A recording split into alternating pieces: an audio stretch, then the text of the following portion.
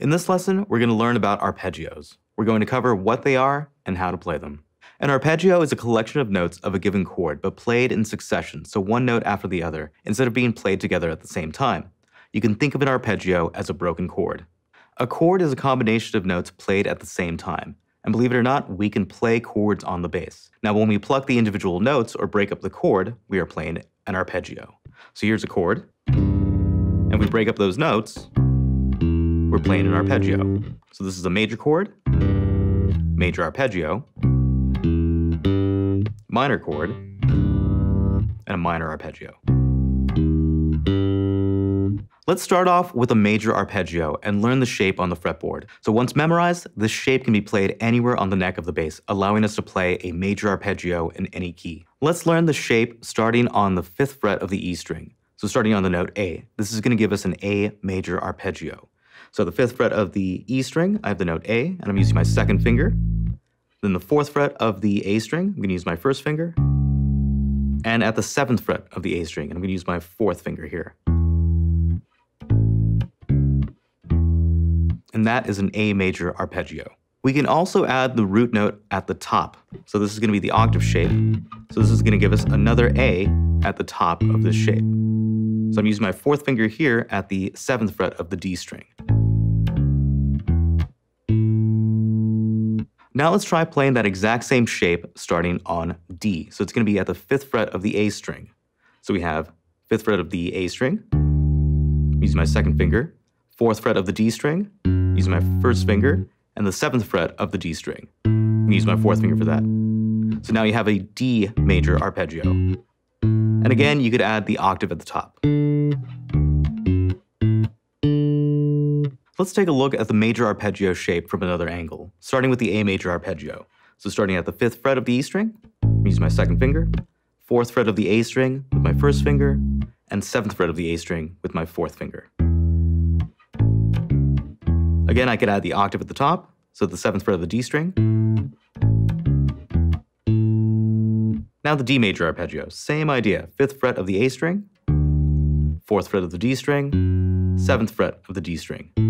And again, we could add the octave at the top.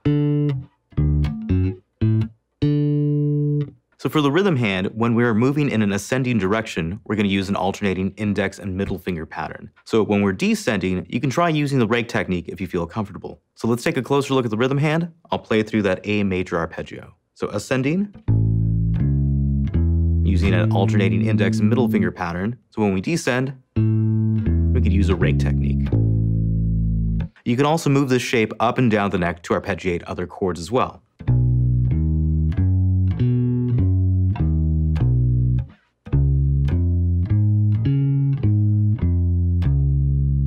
Now we'll try out a different shape that makes up the minor arpeggio.